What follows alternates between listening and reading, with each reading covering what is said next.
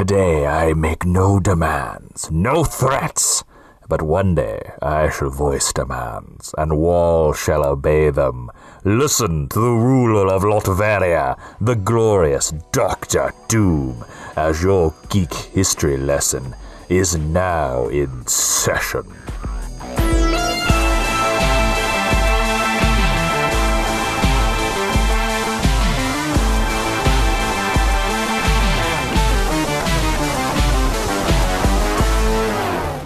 Hello and welcome to Geek History Lesson. I am Jason Doom Inman. I am Ashley Victoria Robinson. Welcome to your Mind University, because you have stumbled onto the podcast where we take one character, construct, or evil villain from popular culture and teach you everything you need to know about them in about an hour. And we're doing that this week. But this week, we're doing a very special episode. That's right. Because? Well, it is our 250th episode. Ooh. We're halfway to 500. Yeah. Wow, this is pretty crazy. Again, we were the 5th year of this podcast, 250 episodes. That is a thing. I mean, we're ancient in podcast years. In podcast years, we are. But we always like to do on the 50th episodes characters that are favorites of ours. Beginning with our 50th episode where Jason taught us about Lois Lane. And then I don't remember what the 150 episode was. Aha. I believe it was Jason Todd, or was that 200? I have no idea. We're nailing it. One of them was West Coast Avengers. I think that was 100. We don't have to name off all of them. Matter. This is ridiculous. We do fun ones. Let's just move on. Let's move on. This is not the episode of history of what episodes have we done. This is an episode about Dr. Doom, the villain of the Marvel Universe, the villain of Fantastic Four. Ashley, why did we pick him for our 250th episode? There's nothing tying in Dr. Doom. We think the Fantastic Four are coming in the Marvel Cinematic Universe, but we have no guarantees. No. We picked Dr. Doom because he is our single most requested lesson in the history of Geek History Lesson. That is true. And he's a character who Jason is very passionate about. We've talked about a lot of times we talked about doing a Dr. Doom episode. And we did an extensive Fantastic Four series of episodes, and so now we're here to flip to the other side. Doom is here. That's right. This is my Doom voice. It's very good. He's very metallic, but Yes. he's also not American. No, true. Very true. I am Romani. Yes. He is. That's true. This episode was suggested by Owen Hobbs, Lee Jones 1223, Epic Face Master, Alexander Ebert, Dominic Tan, Roger Murphy, Christopher McKee, L. Bird Zero, Nick Joseph, Bob Flores, Roman Salas, Benjamin Kesselman, Jason Jatsak, Daryl Jason Hurd, Victor Rabella, Matthew Corum, Johnny Lee, Matt Mitchell, at GU Doug, at KC Batman 034, at Kiefer_XL, and at Super Gerbil. And I'm sure there are more people we didn't put on this list. I'm sure people asked us in real life. Those are the ones we could find. Those are the ones that we recorded. So let's move into the 10-cent origin of Dr. Doom. This is the 250th time we've done this. It's true. We'll see if we can describe it accurately. This is the first part of the podcast where Professor Jason is going to teach you all of the creators, power sets, and important things you're going to need to know in case you go to a formerly Fox-themed party and someone says, hey, what's up with the Fantastic Four? Yes. Now, of course, the funnest thing about this is that, I'm surprised you didn't go to the cocktail party that is in Latveria. Oh, well, next time. Take two. So the publisher is Marvel Comics. The first appearance is the Fantastic Four #5 in July of 1962, created by Stan Lee and Jack Kirby. Now, his alter ego, his full actual name, is Victor Von Doom. His team affiliations, of course, are the Sorcerers Supreme, the Cabal, the Intelligentsia, the Future Foundation, the Astonishing Avengers, the Lethal Legion. His notable aliases are Rabum Ali and the infamous Iron Man, and his abilities are he has a genius-level intellect, technopathy, he has energy absorption and projection mind transference with demonic submarine and dark mysticism and sorcery, he has armor that grants him superhuman strength, gauntlet lasers, force blast, flight, and force field generation, and also he can build various high-tech weapons and gadgets. Huh. Yeah, it's a lot of stuff there. And almost none of it makes sense together. Oh, we'll get there. Be warned as well. This is Dr. Doom. This is one of my favorite characters. We probably will go longer than a normal episode of Geek History Lesson. So buckle up, my friend. 2 in a row, or we're going a bit longer? We'll see. But before we talk about comics, we have to talk about my book about comics and superheroes that served in the military. I wrote a book called Super Soldiers, A Salute to the Comic Book Heroes and Villains Who Fought for Their Country. You know who else read this book? Dan Jurgens, the writer/artist of Superman and Captain America and creator of Booster Gold. And this is what he had to say about it. Jason Inman's in-depth examination of this fascinating topic is a remarkable study of our country's heroes, both real and imagined, and their compelling links through the ever-changing course of our nation's military history. Now, you might be saying to yourself, Jesus, you guys plug a lot of stuff on this show. Yeah, because we're proud of this stuff and we're happy about this stuff. And we have to make sure that you know about this stuff because my book is on Amazon right now, Barnes & Noble, and a bunch of different places. And pre-orders are how we dominate the charts on Amazon. Some other military characters I examine in this book are Nick Fury, Captain America, Captain Marvel. I interject some stuff from my military career. But Ashley, you've read my book. I was the first person to read it. You're my first beta reader. What did you think? I think the book is really awesome. And I'm not just saying that because I know you and I am sitting across the table from you right now as we speak. I think this is very special. I think it's very unique to you. And I think if our Geek History Lesson readers have enjoyed any of our military characters or the Jason Inman episode, they're going to get more unique things from Super Soldiers. Yes. So I want to write more books. And thank you for that, Ashley. You're welcome. So please go pre-order Super Soldiers right now. If you ever like Geek History Lesson, you're going to love this book. And you need to know, like, we're going to keep plugging this book because we're both writers. And we have been to many cons. We were at WonderCon where people have come up to us and they're like, you wrote a comic? When did that happen? So I'm going to keep shouting out about my book because I'm proud of it. I think it's great. And I want as many of you to read it. Many of you Mind University students, I'm assigning it to you as homework. Definitely recommended reading. Super Soldiers hit stores June 15th. And please pre-order it on Amazon today. Thank you, thank you, thank you so much. And now we're going to move into History 101. The main meat of... We're not doing meet cutes? Oh, I forgot. Yes, we should do meet cutes. My bad. That's okay. My apologies, Ashley. Let's go to the meet cute of Dr. Doom. Ashley, how did you meet Dr. Doom? I don't know. I actually deleted this out. I'm sorry. That's okay. Formatting is tough sometimes. I don't know because I knew about the Fantastic Four from, and I think we've talked about this in the past, the Burger King action figures. What? Oh, that they made in the 90s. I forgot about that. Yeah, I had an invisible woman who, if you put her in warm water, went invisible, and they're really crummy. Mine got stuck, so she was kind of half phasing, which is cool now, but was not cool when I was a tiny child. And I know we had the Dr. Doom action figure, so I assume that's where I first met Dr. Doom. That's really cool. Do you remember what any of the other figures did? Reed had arms that if you pushed in his back, I think they extended. I honestly don't think Ben did anything. I think he was just huge. And maybe Johnny glowed in the dark? Because there's no way he lit up because none of those cheap Happy Meal type toys light up. I wish he lit on fire. I wish that was like the Happy Meal toy that like just lit. He was a lighter. He's a straight up cigarette lighter. Someday I'll buy that Sue Storm action figure off eBay for $3. I love that. So that's where I first met Dr. Doom. But I mean, not with like any of the dynamic, interesting things that you're going to tell us about him. I thought he was a robot for a really long time. Oh, well, because he looks like a robot. Sometimes he is a robot. That's also true. Jason, tell me about Wizard Magazine. No. Ooh, breaking the mold. Not going to tell you about Wizard Magazine. Not everything I do is related to Wizard Magazine, Ashley. Well, then tell me where you first met Victor Von Doom. I met Victor Von Doom in a Marvel event called Heroes Reborn.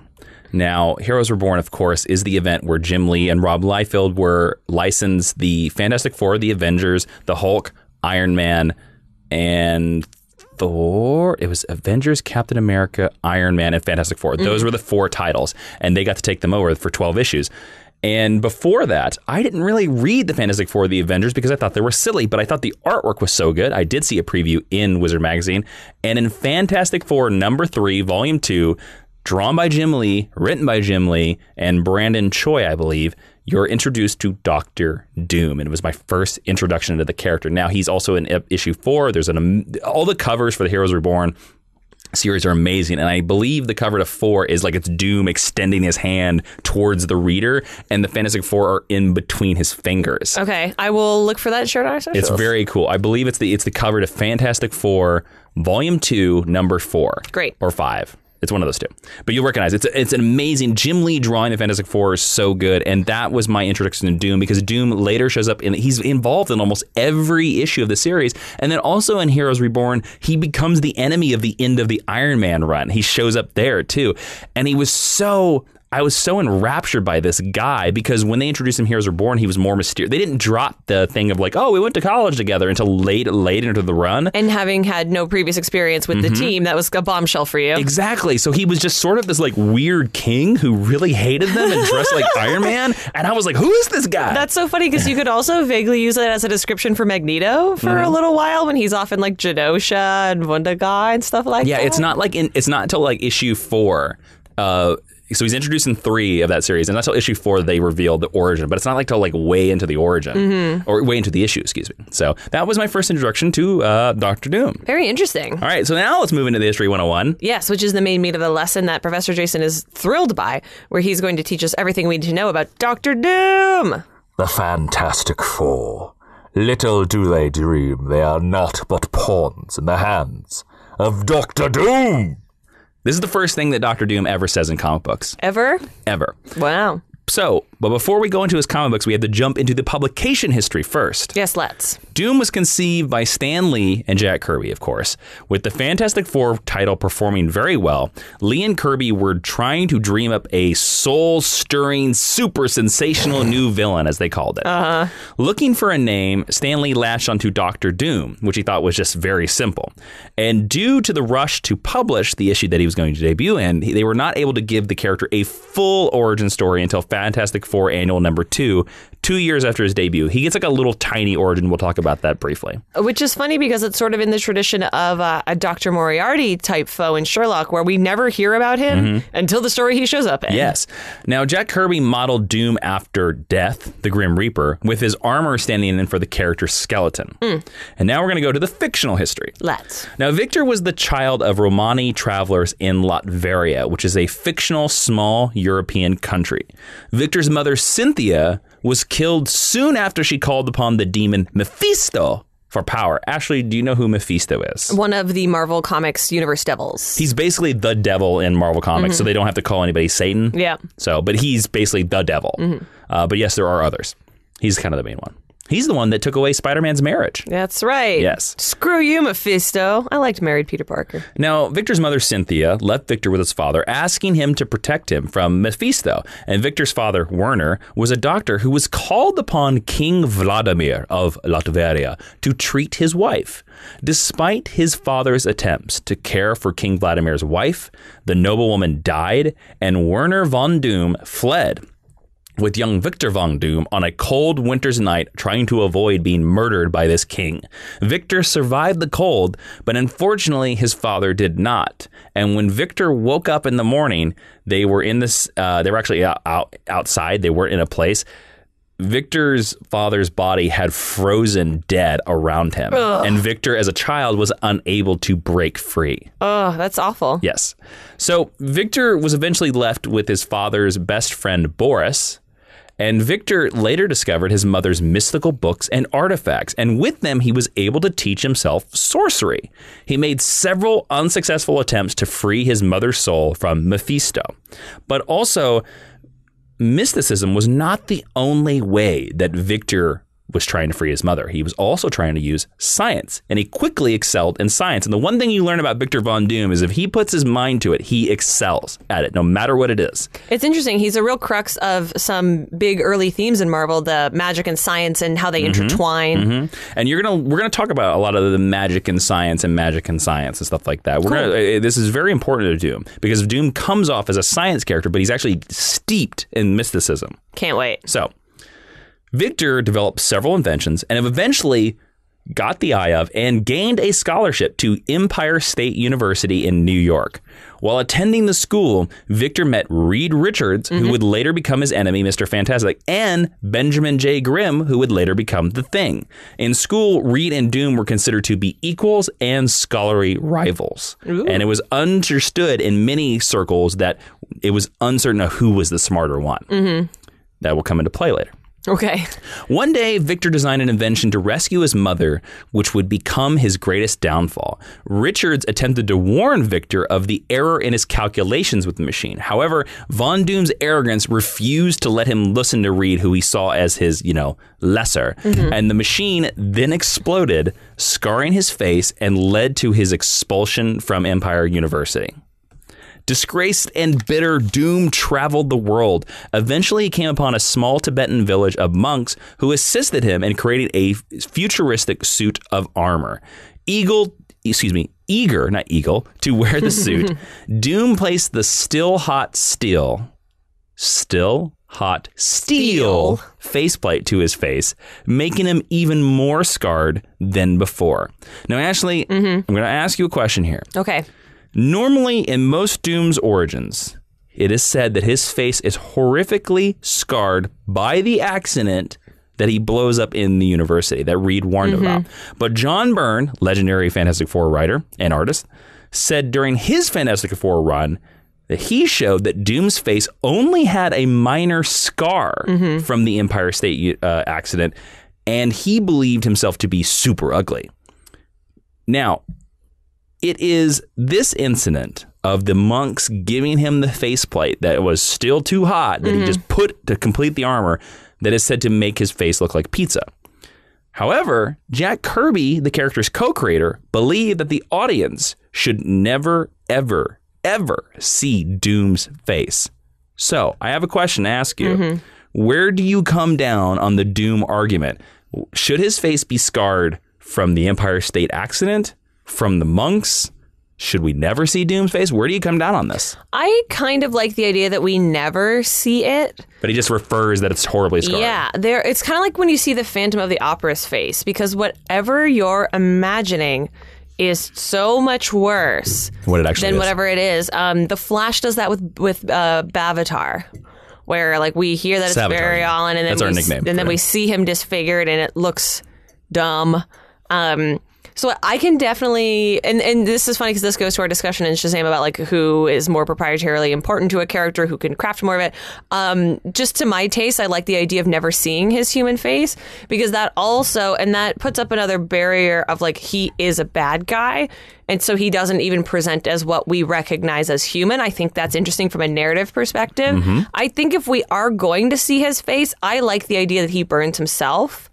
Because to me, that shows just how arrogant Victor Von Doom is. In the John Byrne run, it was a tiny scar on his chin. You did see it. Sure. And it was like very, very tiny. And I can understand why you would be self-conscious about that, particularly on your face. Yeah, it kind of went from the corner of his mouth to the very end of his chin. Which, probably not that much geography to be covered. No. You could grow a nice beard and cover it up if you wanted to. But I like the idea that he literally could not wait to power up and wound up being punished for that. I think that punishment for an act of hubris is also very interesting, just on an archetypical level. So cool. I guess I have two answers instead of one. That's fine. As naming himself Dr. Doom, Victor returned to Latveria and killed Baron Vladimir, the man who chased his father away, and imprisoned his son Rodolfo and gained control over Latveria. Rodolfo would escape and lead a rebellion and become a thorn in Doom's side for years until his death, and Rodolfo's younger brother Zorba would also take over where his brother had left off. However, Doom, using his intellect and his inventions, was never threatened by these two brothers, and soon made Latveria one of the most thriving nations in Eastern Europe. In fact, it became a paradise compared to other nations, which at the time had been suffering under USSR control. Yeah. And as a result of, we're not that really far away from World War II at that point. No. So you have a lot of countries trying to rebuild. So making Latveria this paradise, or the Shangri-La, is a very interesting choice. And it needs to be noted that the people of Latveria love Dr. Doom. Which comes into play in a lot of Fantastic Four stories. They adore him. So Many, many, many years later, Doom would confront the Fantastic Four in issue 5 of their very first series. Here's exactly what happened in that issue. Okay. Now, the issue starts where Dr. Doom flies his helicopter over the Baxter Building. What's the Baxter Building, Ashley? It's the giant skyscraper in New York City where the Fantastic Four lives and works. Yeah, that's agreed. Yes, agreed. That is right. Thank you. He drops a giant net over the Baxter Building, exclaiming that no one can escape it. You didn't do it in the voice. No one can escape my net. Thank you. Now the image is fully in my brain. For a genius, a net over a giant skyscraper is not very smart, but okay. Then he pulls out a megaphone and yells at them. It's Dr. Doom. Reed recognizes the voice and tells a very short version of Doom's origin. Dr. Doom then yells to send Sue Storm out to him so that she can be his hostage while the men do what he says. And he opens a section of the net for Sue to walk out of and then begins a weird sequence where they communicate back and forth using flare guns for yes answers. So basically it goes like they're playing 20 questions? So Doom is saying like, you will send out the woman. And they go, shoot your flare gun for yes. And they go, mm-hmm. Shoot your flare gun twice for no. Like it's ridiculous because, again, for a super genius, why couldn't he build some sort of communicator? This isn't that far ahead of Star Trek. So anyways, just or saying. have a phone in the helicopter. Right? Yeah, he's a super genius. You could have a phone in the helicopter. We have phones this time. Doom captures them all, takes them back to Latveria in his castle. He pets his giant tiger beside his throne room and tells them about his plan. He has built a time travel device, and he wants the Fantastic Four, the men, to go back into the past to obtain the treasure of Blackbeard. Oh boy. So he sends them back in time.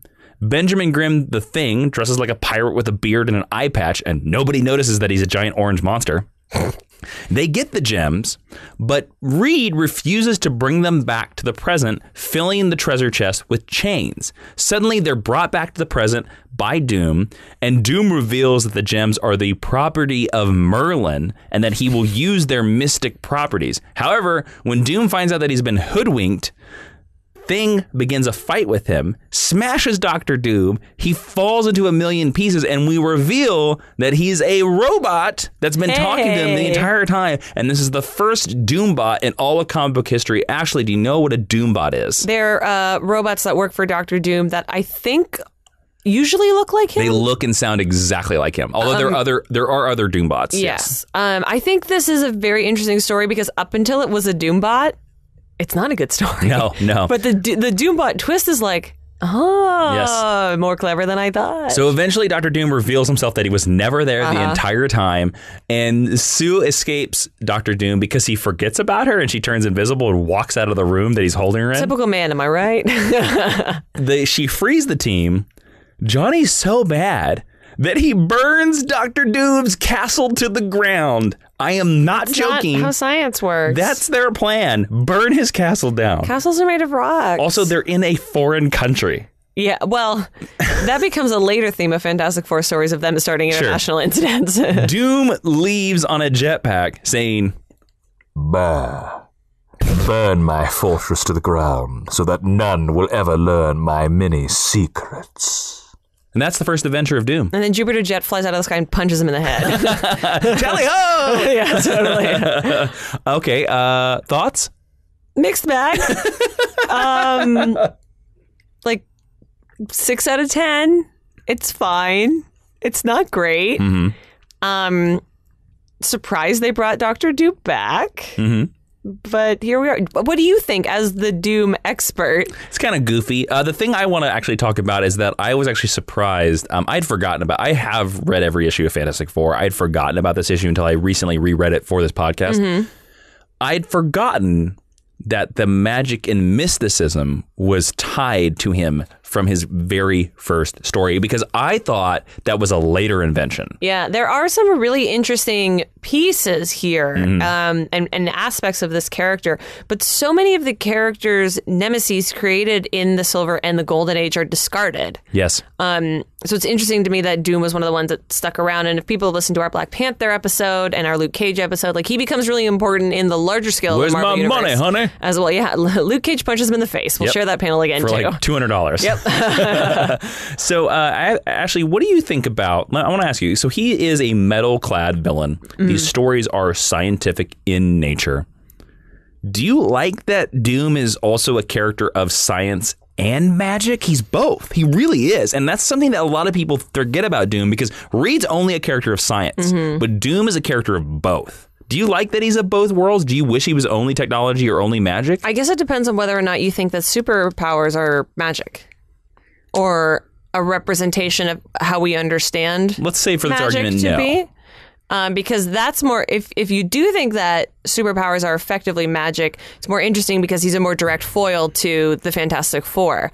I like that we have these characters for the time, which it's difficult to speak about, obviously, because this was half a lifetime ago. 1964. For the time, these were like cutting edge, forward thinking, advanced characters with strong social justice points of view, things like that. And by making Dr. Doom an evil wizard dressed like a knight, or just like a robot, is interesting. Well, let's go with knight. Okay, sure. For the sake of this, all right, because that's actually going to tie into something very big. He's a throwback to a different type of storytelling. You have it's literally science fiction versus fantasy. And he lives in a castle. But I think by letting him play with the world of science, I think it's smart, because then you can do the robot comparisons and you can't have him compete with Reed intellectually. But if he's open to mysticism, then maybe he can always have the upper hand on Reed because he's open to a more esoteric train of thought. Yeah. I don't know. I think it's cool. Cool. Well, I'm glad, because we're going to talk a lot more about the mysticism. But before we move on, we have to make sure the Mind University students have snacks in the lounge by thanking one of our sponsors. It's Care Of. What is Care Of? Well, Care Of is a monthly subscription vitamin service that delivers completely personalized vitamin and supplement packs right to your door. Since the winter blues are finally over to an end, it's time to get back into the routine that empowers you and your choices. And what you do is you go to Care Of's fun online quiz. It asks you about your diet, your health goals, your lifestyle choices, what you watch on TV, and it only takes about 5 minutes. And then suddenly they give you personal, scientifically backed vitamin and supplement recommendations. Now, fun fact, 90% of the people fall short of the FDA recommended guidelines for at least one vitamin or nutrient. And you need to find out what you're lacking with Care Of's online quiz and get your vitamins easy and convenient. I did that. I got a bunch of vitamins to help me reduce my stress because I worry about Dr. Doom all night and his giant nets and his helicopter and his megaphone. I still hear him in my dreams. So make sure to get your personalized Care Of subscription box sent right to your door every month with personalized daily packs, and they are great for a busy on-the-go lifestyle. So, to get 50% off your first month of personalized Care Of vitamins, go to takecareof.com. That's TAKECAREOF.com and enter Geek History 50. 50% off your first month. TakeCareOf.com and enter the code GeekHistory50. Thank you to Care Of, because they're making sure that we keep the carrots in the teacher's lounge. I love it. So, now back to Dr. Doom. Oh, boy. Now, we're going to go through a series of tales where Doom basically tries all kinds of plans against the Fantastic Four to kill them. Okay. First, he duped Namor into teaming up with him to destroy the team. During the team-up, he was shrunk to subatomic size and ended up in the world of Subatomica, where he quickly took control of the world using his scientific knowledge and began plaguing the Fantastic Four with shrink rays. Great. He was, though, defeated by the Fantastic Four with the aid of Ant-Man. Oh, good. Once again, Doom traveled to America to take his revenge on the Fantastic Four, who at the time had incidentally lost their powers. And despite the Fantastic Four having no powers, Doom was again defeated, this time with the aid of Daredevil. And I talked about that in our Daredevil Geek History Lesson episode. You should go talk about that. Soon, though, came one of the greatest characters ever created in all of comic books, the Silver Surfer. Ashley, who is he? He's a silver alien whose name I used to know, something Nar? Norin Rad. There you go, Norin Rad. My name is Norin Rad, Ashley. He is the Harbinger of Galactus. I am the Harbinger. He's Galactus's, I don't know, errand boy? Hey, that hurts. I talk like this because I'm emotionless. I am the Silver Surfer. Uh-huh. Silver Surfer also highly recommended. I like to surf the waves of space. Also, Why do I have a surfboard, Ashley? Well, I was actually going to talk about that. He's such a direct answer to California surf culture, which would have been very popular around this time. Tubular. Except they made him, because of Kirby, a little too weird and a little too spacey to be a beach boy. I am very spacey, but I do love the good vibrations. Do you also love Doctor Who per your Dan Slott series? I do. My board is called... Do you know what my board is called? No. Is it sentient? No, it is. It is alive. No. My board is called To Me, because a lot of times in the classic Jack Kirby Stanley comics, I would say, To Me, my board. And my friend, said, To Me is the name of my board. You know, are you bored by me yet? I'm emotionless. You know, Did I say that I'm Norin, I would really love it if we could get Victor in here for you guys to have a conversation. He's waiting out in the lobby. This has been a great job interview, but I think I might hire both of you. Oh, dear God. I would love to meet your Victor. Open the door. Okay. Hey, Victor, can you come in here really quick? Bah, Doom shall do nothing. So, Victor, since you're going to stay outside and do nothing, bah! You gave a really great interview for this temp position, but Norin brings a kind of calm that you don't have. How do you feel about working together? Doom needs no one. Well, Doom shall operate the three-hole punch better than any man you have ever met. Norin, are you a man?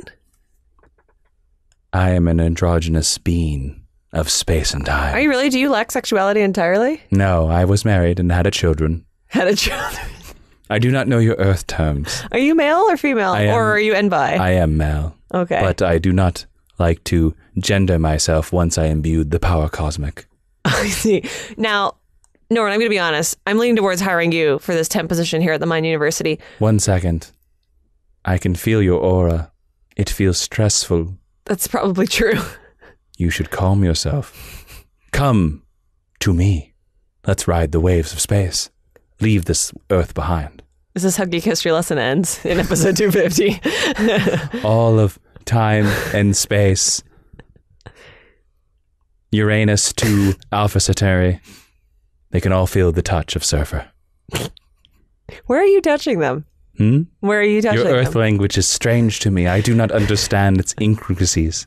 I can't even pronounce your words. I see that. Yes. Hey, Victor. Yeah, you're fired. Doom does not need your temp job. Take your net. Take your helicopter. You shall... Go get a job at Comic Pop. You shall can handle him, feel right? the wrath of Doom. Doom shall knock over your water cooler for this insolence.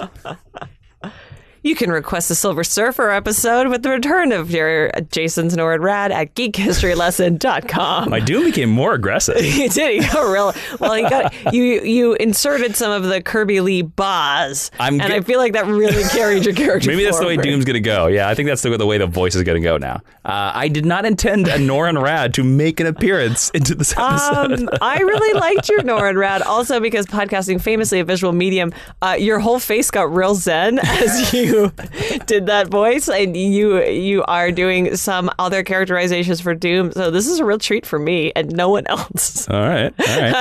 Tell me more about Doom. Well, I will say this. I went very zen with Silver Surfer because I think that's the way he is. I think he's very emotionless and he's alien, and and he is kind of like the Doctor a little bit. Well, and a lack of emotion is a really great shorthand for being alien. Mm-hmm. We got Spock from the same idea. The reason I bring up the Silver Surfer is because, of course, Galactus came to Earth, and the Silver Surfer helped the Fantastic Four, and because of this, Galactus punished the Fantastic Four and locked him inside Earth's atmosphere. He could not leave Earth's atmosphere, which is what began the first Silver Surfer solo series. Doom was able to steal the Silver Surfer's power cosmic and became one of the most powerful beings on Earth.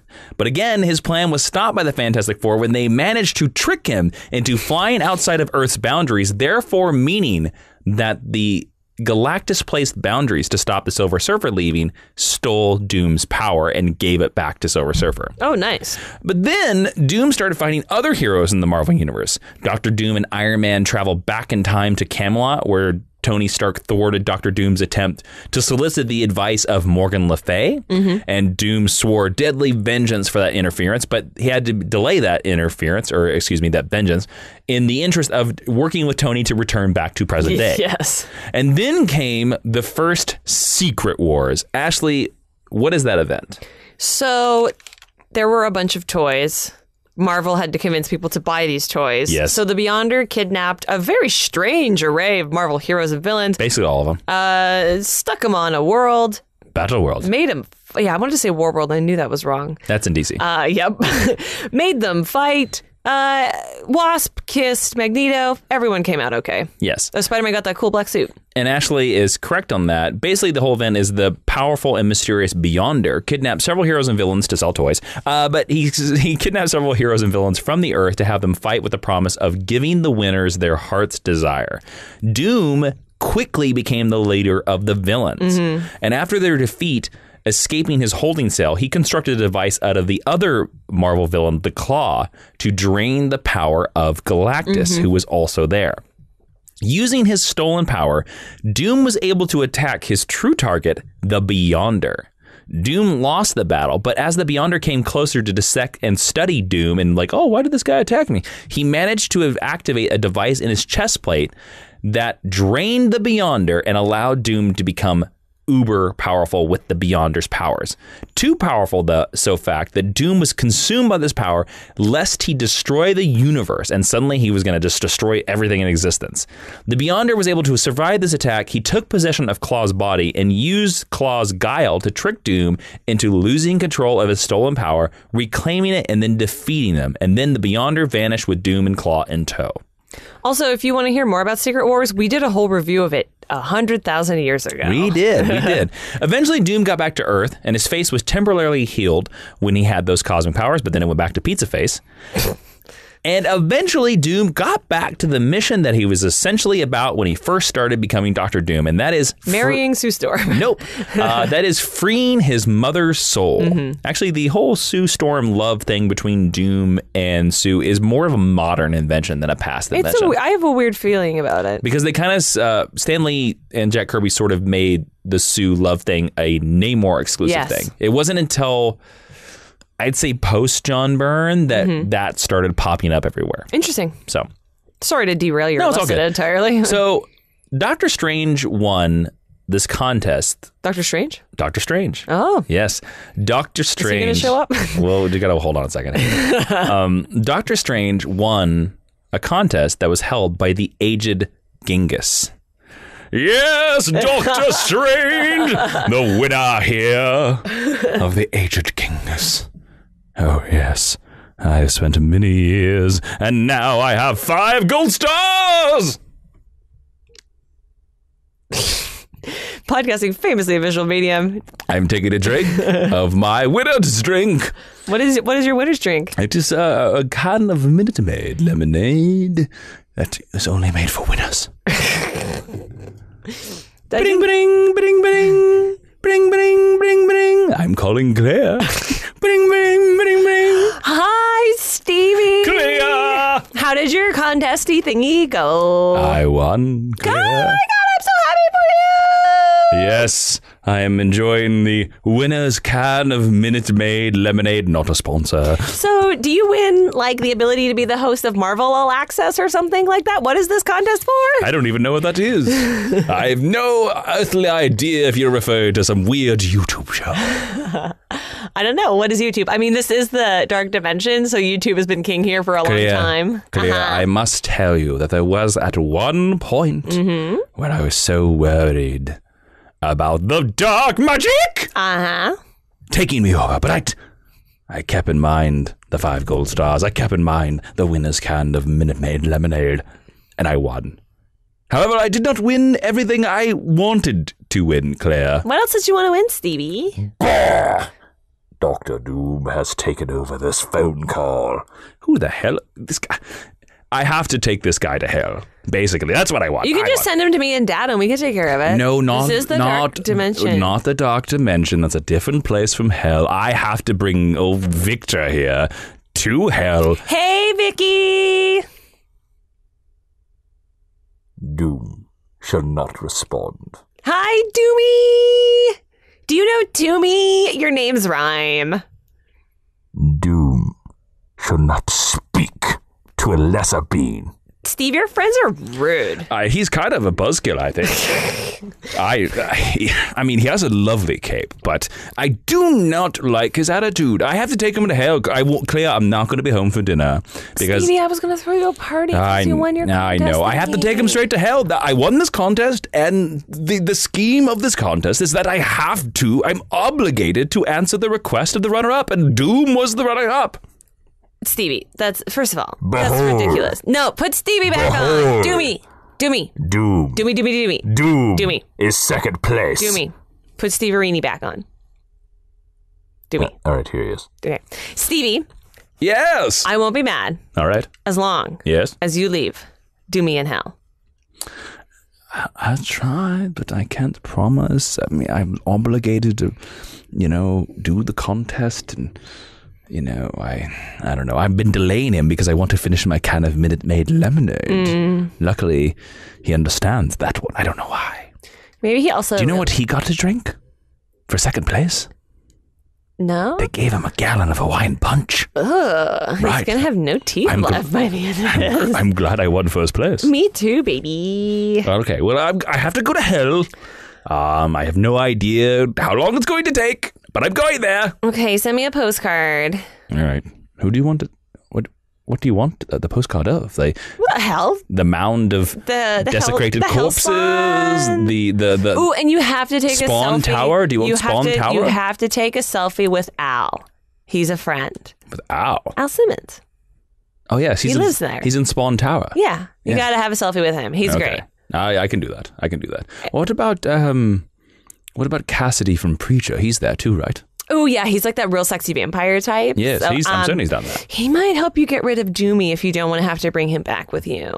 Doom is not a hanger-on. Doomy! Are you afraid of vampires? I am a vampire. Vlad the Impaler. I thought you were a robot. Vlad the Impaler is a father. Doomy, put one of your robots on. Bah! I am a robot. Are you friends with Herbie?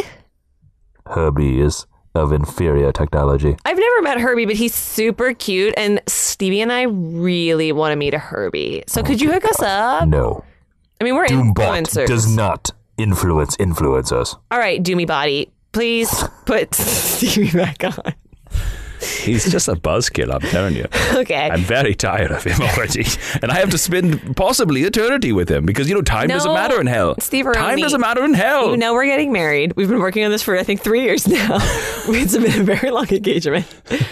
We're holding out for episode 300 for the wedding of Clea. I kind of think everyone's tired of this joke. I think we should probably hang up the phone. Yeah. So I was going to say... It kind of went nowhere.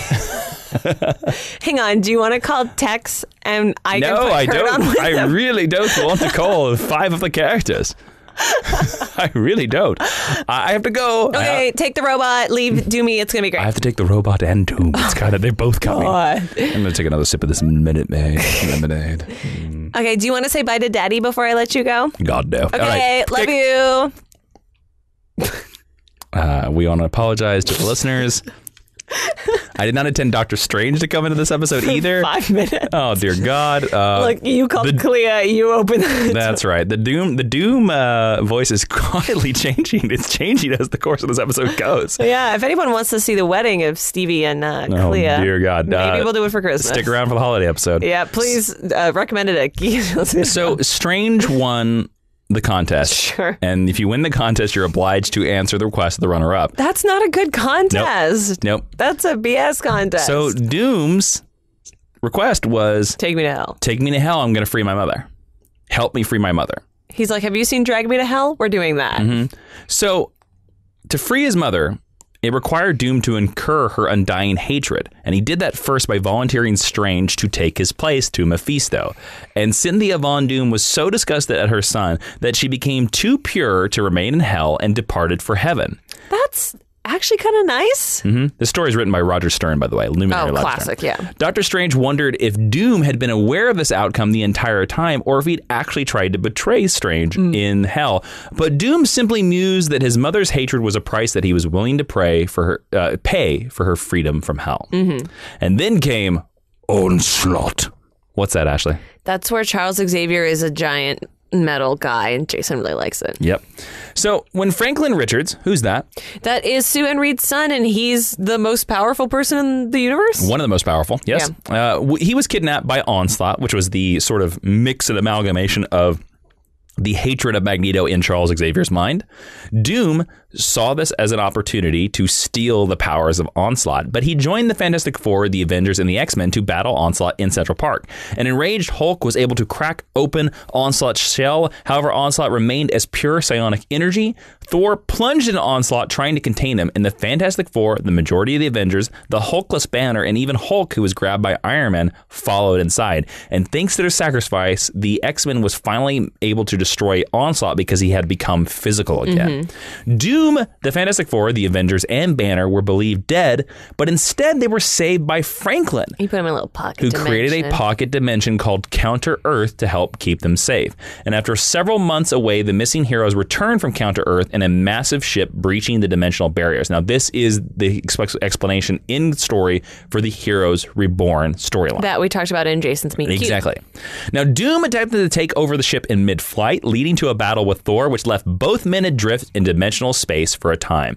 Doom's travels, because of this, took him back to Counter-Earth, and he took over the world because he's the only hero left, and moved it from the Pocket Universe to his original universe with magic and technology, putting it in the same orbit as Earth, only on the opposite side of the universe, creating a Counter-Earth. Eventually, he was overthrown, the planet was disappeared, and he was thrown back to his proper Earth, and Doom wasn't seen for a bit, almost 40 issues in comic book time. Holy smokes, that's a long time. So, Ashley, that's what I want to talk about. Yeah. Doom is at a major villain at this point. This is like 97, 98. I mean, forget about just a Fantastic Four villain. Like, he is a pillar of the Marvel Universe. Yes. And he basically was not in comic books for 2 years. You know what? DC could take some notes and do that to the Joker. Well, that's what I was going to add. Let's talk about good or bad. I think ultimately good. You would know better than I. You've read more Fantastic Four than I. Well, I'll tell you this. Okay, so after Heroes Reborn, Fantastic Four was relaunched with a third volume. Doom doesn't show up until I think like issue 45 or 44 of that volume. Sometimes I do think, particularly when villains get too overwrought, too broad, and they keep having to up themselves in these really wild and despicable ways, I do think it's good for them to have a little sabbatical, to go into the toy box, have a little sleep, and then come back later. Because there's a reason that character is resonant, is interesting. There's a reason we're doing Doom for our 250th episode celebration. I think ultimately it turned out to be a good thing. The character was brought back. He's in current comics continuity. Clearly no one got hurt by it.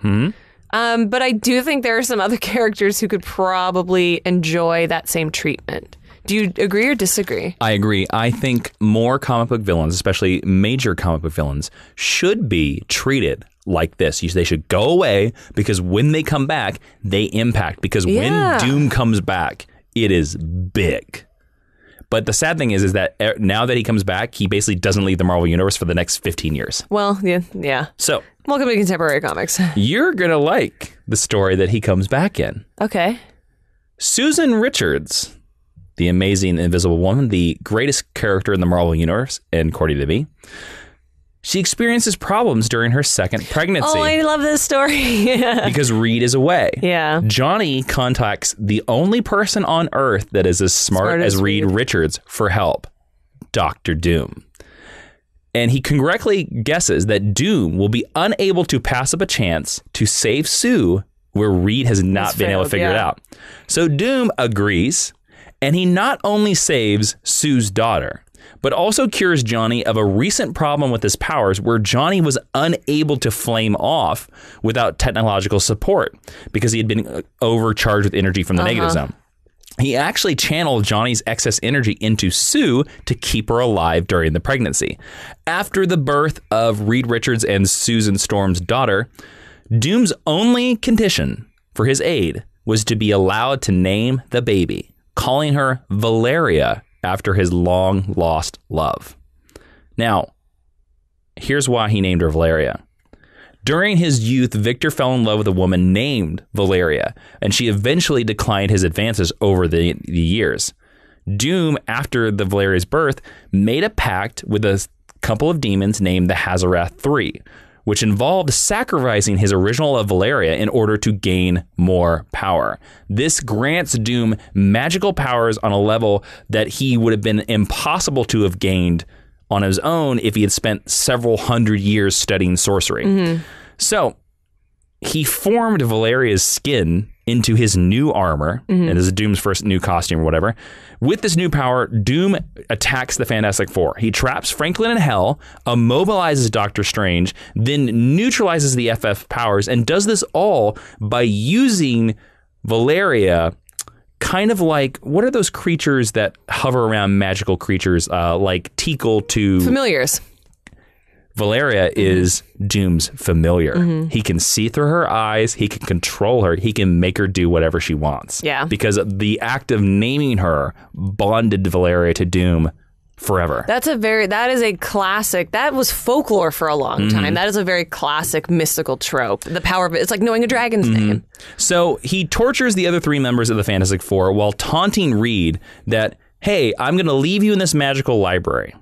And the solution to beat me is in here. You just have to figure it out because the only way you're going to beat me is by using magic. And Reed don't have super speed, so he can't read like Bart Allen. Exactly. And he compares it to giving a dog a roadmap and concludes that it will be impossible for Reed to master sufficient magic skill on a threat to be a threat to him.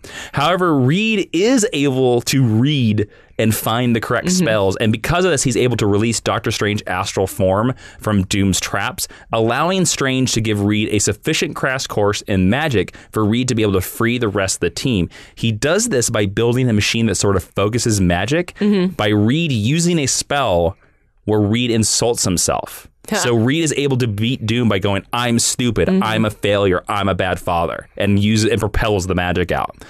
This allows them to trick Doom into angering his demonic benefactors, the Hazarath III, prompting the demons to pull Doom into hell, which, if you know Victor's story, would be one of the worst places he would ever want to go. Now, actually, this is one of the best Doctor Doom stories ever. Why? Because it's written by Mark Waid and drawn by Mark Waringo during their Fantastic Four run. And it also begins my biggest frustration with Doctor Doom. Oh, interesting. I think, hot take, that Doctor Doom's costume, green cloak, big belt buckle, and a skirt sucks. I hate it. Yes, you do. Now, this story redesigned his costume. Mike Waringo gave him a different costume. Yeah, it's not as good as I thought, but I liked a little bit of change. What do you think, Ashley? What do you think of Doctor Doom's costume? He still has the same costume that he's had since 1964. It doesn't bother me. Big belt buckle and a skirt. Doesn't bother me.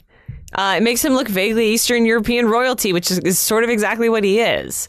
I think there's a better design out there, but it doesn't bother me that he's walking around in a tunic with no pants on. Yeah. Not especially.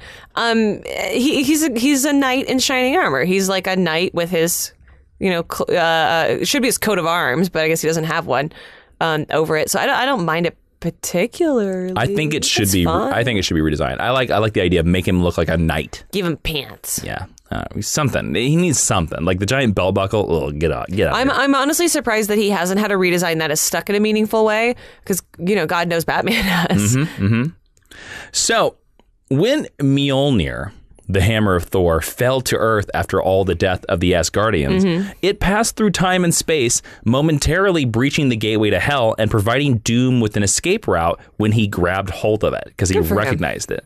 Upon his return to Earth, Doom regained control of Latveria, using its military to locate Mjolnir, and attempted to seize its power for himself, believing the hammer had chosen him to be the wielder by freeing him from hell. But soon he discovered he couldn't lift it. Okay. After his initial capture and release for various war crimes, Doom revealed that he had actually been taught everything he'd ever knew about ruling a country and magic by a master who would soon be returning to Earth. His master, he said, was far more powerful and evil than himself.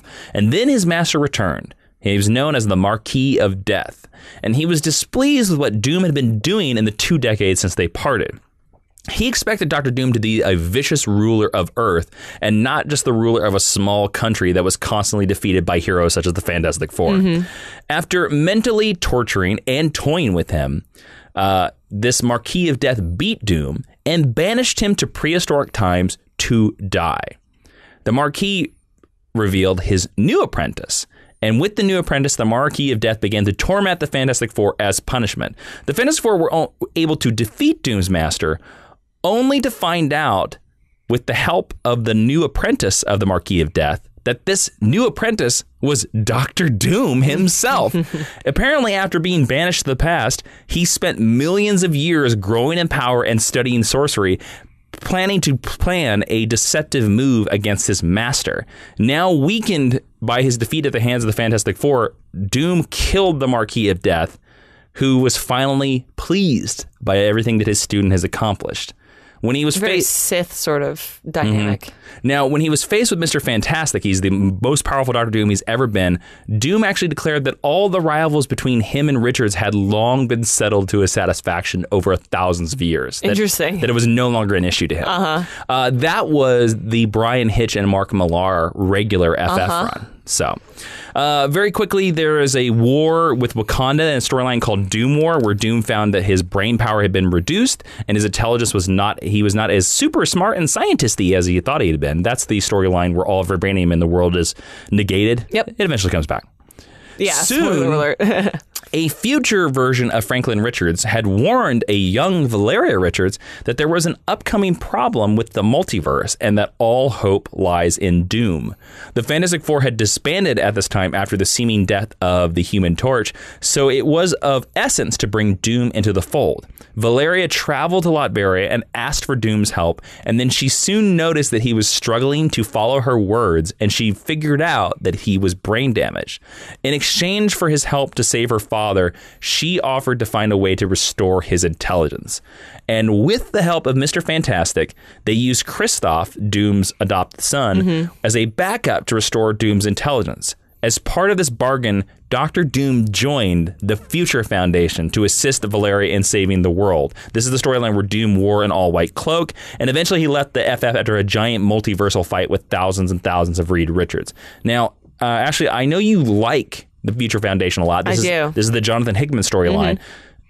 Why do you like the Future Foundation? Also, is Doom a good part of it? I like the Future Foundation probably because it provides me with the same type of dynamic as the X-Men or the Teen Titans. It is basically really crazy science school for really crazy science characters. I also like the Moloids because they're super duper weird and super gross, but they're really interesting, palatable characters here. I think the addition of Doom is really interesting because the Future Foundation really turns around Franklin and Valeria, and her relationship with Doom is something that's really fascinating. Like, there are even panels where she's holding his hand and they're getting ice cream. She looks at Doom as her uncle. Yes, she calls him Uncle Doom, which is weird but also perfect per her parents' relationship with him. I think he's a good addition. I'm glad he was not a mainstay cast member of the entire series. But I think this storyline is really cool. Yes. After his return, Latveria soon became the site of an incursion, which is a collision between the Earth and one of its alternate universe counterparts, by a group of beings named the Mapmakers. Over the following months, Victor worked with a team of scientists to reverse engineer one of the pieces that a mapmaker that he had gathered from the incursion site that took place in Latveria. The Mad Thinker, another Fantastic Four villain, successfully managed to map the entire Mapmakers network, the multiverse, essentially, and Doom planned to use the villain Molecule Man, whose energy frequency matched with a multiversal beacon, to oppose what the hell these incursions were and the thing that he discovered, that there was the decay of the multiverse, that the multiverse was going to die. The Molecule Man took Doom elsewhere into a blank void from where they subsequently traveled backwards through the mists of time and the various planes of reality. They traveled 25 years into the past, and they saw an alternate reality where they got to witness the origin of Molecule Man.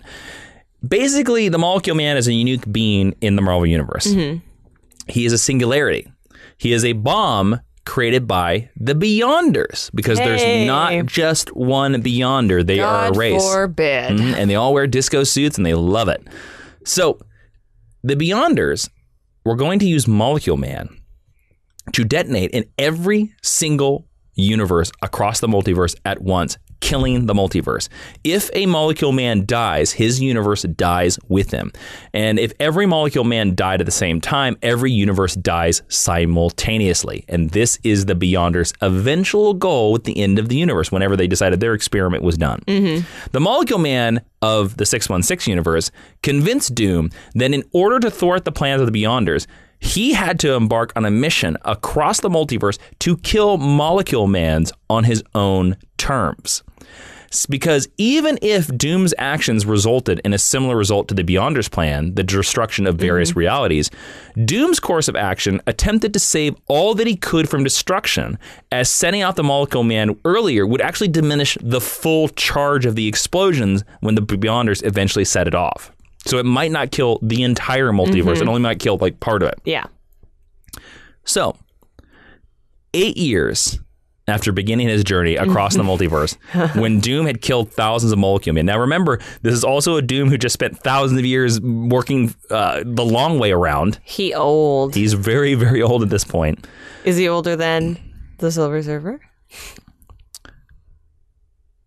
The Silver Surfer is eternal and everlasting, Ashley. Okay, I just Would you like to come to the asteroid belts of Bolanus and the peaks of Penilus? Sure, let's go. We shall go between them, our energies flowing, exploding, if you will, until we reach our story's climax. Cool. My words are very confusing. This English does not spoke well to me. You almost got that one. There were a lot of weird jokes in that one. Yep. We shall not mention them. No. The jokes aren't funny if you have to explain them, Harley. Then you teach this lesson. That's what I said. So basically, Doom's been killing Molecule Man for 8 years. And he's 100,000 years old at this point. 100,000 years old at this point. A cult actually formed around the religious concept of Doom. Oh, good. And they called him Rabbul Ali, which is basically... you talked about that in the intro. Which also means the Great Destroyer. Well, Ashley, in the present day, a man that we know very well... Personally? Oh, yes. Doctor Strange. Oh, yes, good friend of the show. Well, you see, I am back. Welcome back. I am back here with my good friend. I didn't know I knew Doom so well. I didn't either. Well, you see, me and my friends, the Black Priests. Were you all white guys? No. Okay. We are very similar to Black Sabbath. We like to rock out. Okay. And to kill people. That's two things. But we are big with the dark magic. At this time, I was full of dark magic. I was an evil son of a bitch. Okay, but you called yourselves the Black Order? We're the Black Priests, baby. Instead of the Dark Priests. We're the Black Priests. Okay. We went to this cool happening spot called the Library of Worlds. That does sound cool. We wanted to find this Rabbul Ali. We'd only heard about him. And we thought that he was causing the decay of the multiverse. And then we open up a door and look, there's old Doomy right there. Dr. Doom walks out. And the Prince Ali theme plays. Yes. Yes. Thank you. Thank you very much. So Dr. Doom presented himself, and Doom informed Strange of his origins as Rabbul Ali and revealed his ultimate plan to defeat the Beyonders. In a last-ditch attempt to save the multiverse, Doom took Strange and the Molecule Man to directly confront the Beyonders, and he was able to destroy them and harness all of their power using his universe's Molecule Man as a conduit. So basically, Molecule Man is the power plant, and Doom is the, well, let's say... Hot take, he does exactly what he did to save Sue with Johnny's powers to himself with Molecule Man. Molecule Man, I would say, like, is the water plant, and Doom is the hose. He's the Cypher. Exactly. There you go. So that's cool. Doom's accomplishment actually cost the death of thousands of universe, leaving only about, of course it does. Leaving only about 12 worlds left. But not 52. But his goal did work. The entire multiverse did not die. Yeah. So Doom used this godlike power of the Beyonders to salvage the remains of several realities and build a patchwork planet named Battleworld. Hey. Which he ruled as God under an iron fist with the help of Stephen Strange, who was the sheriff of Battleworld. Should have been called Doom World. And thus started Secret Wars. Actually, the third, even though it's the second Secret Wars. Yeah. And this was by Jonathan Hickman. Well, because there's Secret Wars, there's Secret War, and there's Secret Wars 2. And that is the Secret Wars again. Yeah. Now, this world's version of Sue Storm fell in love with Victor, and they had 2 children, Franklin and Valeria, in this world. Now, Battleworld proceeded for 8 years. Doom was this godlike being for 8 years. And there were certain heroes that were missing that you just did not see, including a certain Reed Richards. Yes. Doom and Strange managed to twist the memories of their inhabitants to the point where they could no longer remember what had existed before Battleworld. And eventually, he was confronted in this new multiverse by Reed Richards. Now, when Reed Richards showed up, the Molecule Man partially stripped Doom of his godlike power to allow Reed to have a fair fight. And during the furious confrontation, Doom accused Richards of believing that he could have done better with Doom's power. And when Reed conceded, yeah, I totally could have done better and I could have saved more worlds, Doom actually agreed with him. Interesting. On the grounds of that, they both agreed to stop fighting. And Molecule Man gave Doom's power to Reed, destroying Battleworld in the process. And with the power he received from the Molecule Man and the help of his revived family, who could now remember him, Mr. Fantastic began to restore the multiverse, including Earth 616. And after accepting that Doom was going to eternally resent him, Reed decided to alter Victor's memories so that he would believe that he was dead, and on the hopes that Victor could become a better man if he no longer pursued ultimate power and believed that his biggest rival was dead. So in addition to altering Victor's memories when he returned him to Earth 616, Reed also cured him of his scars. And Victor looked like he did back when he was like 25. Yeah, young sexy Dr. Doom is what everyone referred to this as. Yes.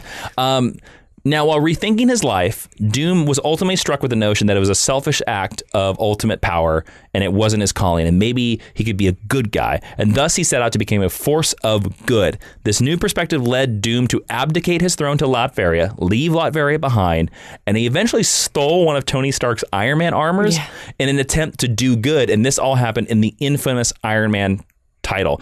It's also great. He also helped Ben Grimm search the multiverse for Reed and Sue, because Ben would never give up hope that they were dead. And he got a badass new costume. His infamous Iron Man Doom costume is so cool. Does he have pants? He does. It is a green cloak over some white Iron Man armor that has short metal points. It's all short metal points. They're making an action figure of it very soon. I am definitely going to buy it. But ultimately, this did not last, and during a battle with the villain The Hood, Victor proves his heroism finally by saving Tony Stark from a deadly attack, and his new suit is destroyed, and his face is horribly scarred again. This leaves Doom to retreat back to Latveria, where he can now be seen in the current Fantastic Four series by Dan Slott and Aaron Cooter. And that is the lesson of Doom. Holy smokes, time is a donut. He always has a scarred face. That's right. That's right. Now, before we move on, we have to make sure that the Mind University janitors have a living wage by thanking one of our sponsors. And this one is Wix. Now, guys, I love Wix because 140 million people use Wix for their website. I'm one of them. I love it because you can start and you can publish websites for free. They have 500 stunning templates, or you can start from scratch. I'm making a new website with them. It's great. It's very adaptable. It's very changeable. I can move stuff around. I'm not a web designer. I'm a dummy when it comes to the web. And I can use hundreds of their design features and apps that allow me to grow Geek History Lesson, allow me to grow my brand. You can use video backgrounds. You can use galleries, menus. It's so easy. So if you need a new website, you can get started now by going to Wix.com. That's Wix.com/podcast to get 10% off. Wix.com/podcast, guys. It allows you to set up databases and content-rich sites without coding. So go check them out. Tell them that we sent you because it helps the Mind University and helps our janitors have a living wage. And now we're going to go back to recommended reading. And recommended reading is a part of the podcast where if you enjoyed anything that Professor Jason talked about or our many drop-in guests, you can go to geekhistorylesson.com/recommended reading. Get these books on Amazon. You pick them up. You get to read. Amazon kicks a little bit back our way to help us pay our janitors a living wage because we believe in that. And learn about Dr. Doom. Also, our full catalog of recommended reading is up there all the way back to the beginning. All the way back 250 episodes. The first book is Fantastic Four Books of Doom. This is written by Ed Brubaker. It collects issues 1 through 6. This is a retelling of his origin by Ed Brubaker. It expands from the moment his mother dies all the way to where he finally wins the throne on Latveria. So he never meets the Fantastic Four in this, but Reed Richards and Ben Grimm are in this. It's really good. It's very compelling, and it makes a lot of the sillier aspects of Doom's origin make sense. Cool. The next one is Fantastic Four by Mark Waid and Mike Wieringo, Ultimate Collection Book 2. Now, the reason I'm giving you Book 2 is because Book 2 is the one that has Unthinkable. Yes. That's the one where he becomes the evil magician and sends Franklin to hell and uses Valeria as a familiar. It's really cool. And the last one I'm going to do is a series that should not have worked but totally worked, and that is Infamous Iron Man Volume 1. Infamous. 6 issues of Doom in the best costume he's ever had, being a hero. It's actually really good. And Alex Maleev draws it. It's really good. Oh, lovely. All right, so now let's move into the teaching tweet. Yes, we're in 140 characters or less because we are old school. Professor Jason is going to sum up everything he just taught you about Doom. You can find this on our Twitter at GHL Podcast. Bah! Dr. Doom needs no tweet to proclaim his greatness. Death to Richards! That's it. Excellent. Very concise. I mean, that's all you can say about Dr. Doom. Don't forget you check that out at GHL Podcast on Twitter. Now we're going to move into the honor roll. Yes, where if you go to Apple Podcasts and leave us 5 stars, we'll read whatever you write. Yes, and it helps us in the algorithm, so please do it. The first person that's going to join the honor roll is It May Be Victor. Says, this show is the perfect way to learn what you never knew you wanted to know, with interesting histories told in fun ways by the freakishly charismatic hosts. I give a shout out to the Cyclops episode, as it perfectly summarizes the history of a long-standing and one of my favorite characters. Well, It May Be Victor, that's one of my favorite characters too. Thank you. The next one that's going to join the honor roll is Milo Chippy, who says, my sons and I have been listening since the Loki episode, and it's one of our favorite things to do together. After the DC Couples episode, I had to explain who Midnight and Apollo were, which was great, but made me realize that there's little to no Image, Wildstorm, Vertigo, etc. episodes, and I love to hear their take on the Authority or Planetary. I would love to do a Planetary episode, but it's tough because if you do it, it's basically us just telling you the story. And I don't like to do that. I'm going to give a spoiler for something that is very changeable.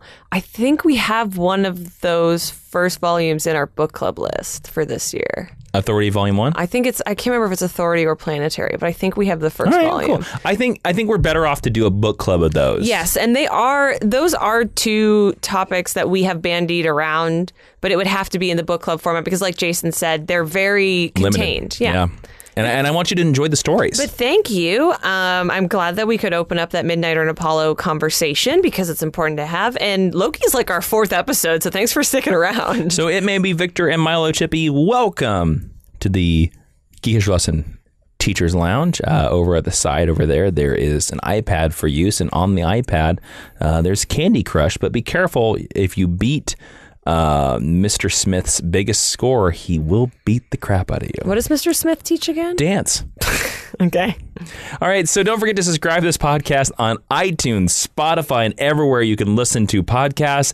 Make sure you download those episodes. And if you want to suggest these lessons like Dr. Doom, Ashley, where can they do that? You can do that at geekhistorylesson.com, facebook.com/geekhistorylesson, or on Twitter at GHL Podcast. There's a bunch of ways to contact us in all of those places. Please be sure to tag the official Geek History Lesson accounts because otherwise your requests might get lost. Real quick, I want to give a shout out to everybody that suggested the episode. Dr. Doom, Owen Hobbs, Lee Jones 1221, Epic Face Master, Alexander Ebert, Dominic Tan, Roger Murphy, Christopher McKee, L. Bird Zero, Nick Joseph, Bob Flores, Roman Salas, Benjamin Kesselman, Jason Jatsick, Daryl Jason Hearn, Victor Rabella, Matthew Coram, Johnny Lee, Matt Mitchell, at GU Doug, at KC Batman 034, at Kiever_XJ, and at Super Gerbil. Thank you so much. Whew, the most requested episode of GHL ever. And don't forget to go over to our Patreon, patreon.com/Jawiin. It supports the show, and we have other cool stuff over there with your membership like Crisis Club, Jason and Ashley Excellent Ventures podcast, Secret Mail Levels, and the GHL Extra podcast. If you love GHL, you'll get an extra 10 to 15 minutes about the subject only on our Patreon. This week, GHL Extra is going to be a discussion. Is Dr. Doom the greatest Marvel villain? Interesting. We're going to settle it. Okay, don't forget to follow us on Twitter at GHL Podcast, at Jawiin for me, at Ashley V. Robinson for Ashley. Hashtag stick around. Last section of the podcast where we make sure that you guys actually listen to the whole thing to support us. It's a trick. Anyways, Ashley, let's go. When should the Marvel Cinematic Universe introduce Dr. Doom? Because they now can. When do you think it should happen? In the Fantastic Four movie, which should be the fourth movie of the fourth phase.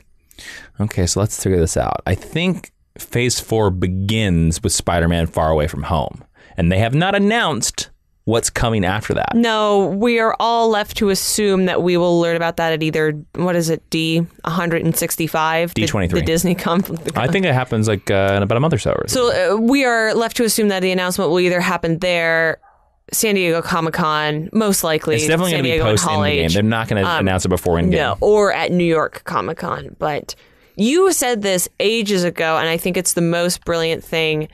Whatever this presentation is going to be about Phase 4, you know, like when we heard about Phase 3, there was that Thor Ragnarok animatic that everyone lost their mind about. If they truly want to destroy people's brains, it's just the number 4 with a fiery circle around it. Yep. Like the flare gun. Yeah.